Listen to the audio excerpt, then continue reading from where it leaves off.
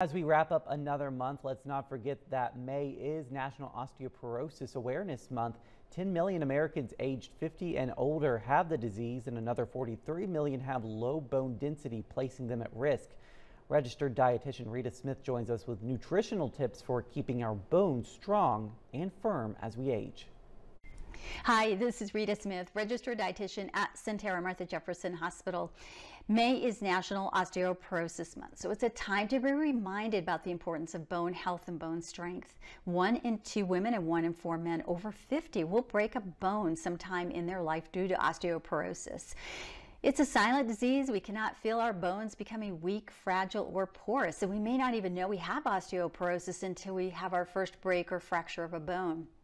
Prevention does begin in childhood because that's when it's the most activity in bone building into the teen years.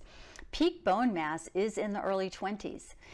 Building and maintaining strong bones requires a variety of nutrients, including the mineral calcium, which we'll find in dairy foods, as well as in green leafy vegetables and soybean, and calcium fortified milk products like soy milk and almond milk.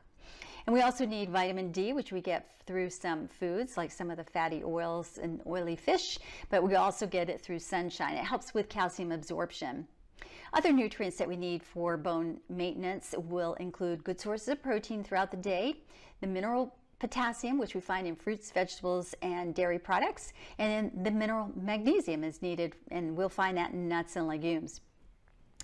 A hip fracture at age 75 is not good because it can result in extended rehab stay, and we may not be able to live independently afterwards. It depends on the healing process, how it goes.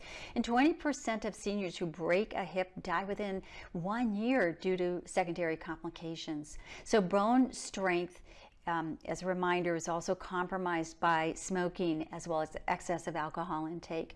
And then we want to have regular exercise for maintaining that bone strength and, of course, balance.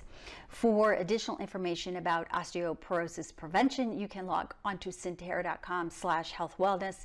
Send your nutrition questions to me at the station, NBC29.com. Click on the health link. Until next time, it's Rita Smith reminding you that moderation, a variety of foods, and having mealtime with your children are key to eating well.